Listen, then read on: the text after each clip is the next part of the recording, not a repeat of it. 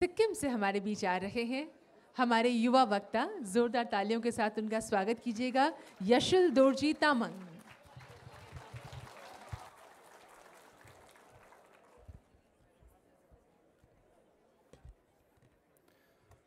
It's the economy that's stupid. This was a line from the James Carville US presidential campaign in 1992. Now, good economy of every other country is very important, and for any country to be fully developed, good economy and good political stability is a must. A very warm good afternoon, ladies and gentlemen. Well, talking about good economics and good politics. Now, everyone has their own views regarding these topics. It's very subjective. It lies in the eyes of the beholder. But when we say that good economics makes good politics, is it realistic enough for our country?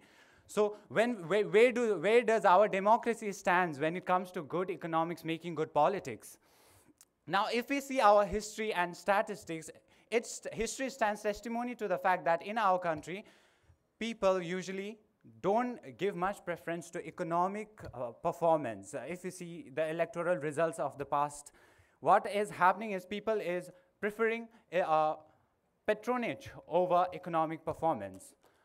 But now, slowly, gradually, times are changing. Mera Bharat badal raha hai. What is happening is people are in fact giving preference to economic stability.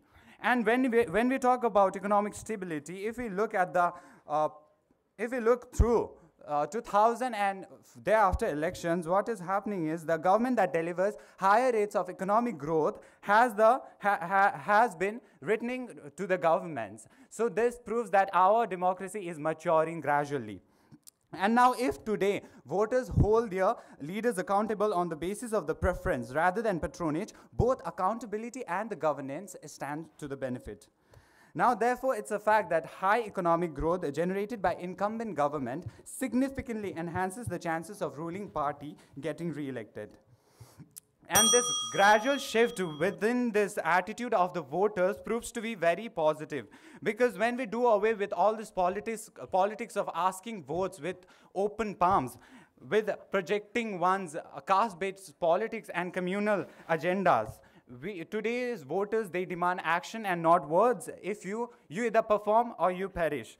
So as a layman, from my perspective, the aim of my kind of society is not to maximize the GDP, but to maximize happiness, which comes from good politics. And good politics further, in turn, comes from the good economic stability, and which, last but not least, good economy mediated through good governance definitely makes good politics. Thank you.